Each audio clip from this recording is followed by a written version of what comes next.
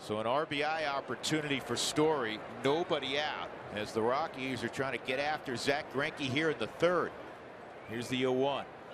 Story hits it high and deep right field. Way back and gone! 3-run bomb. Welcome to the big leagues, Trevor Story. How do you like that?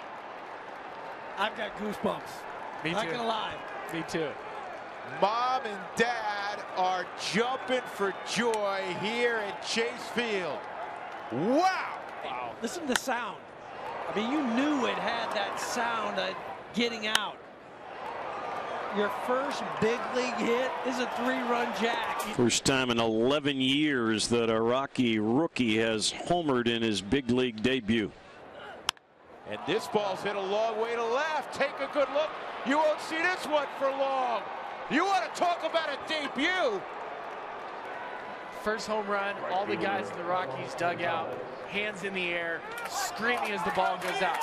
This second one I look in, guys were looking at each other with their mouths wide open. Like, am I witnessing this? Exactly. Is this exactly what I saw?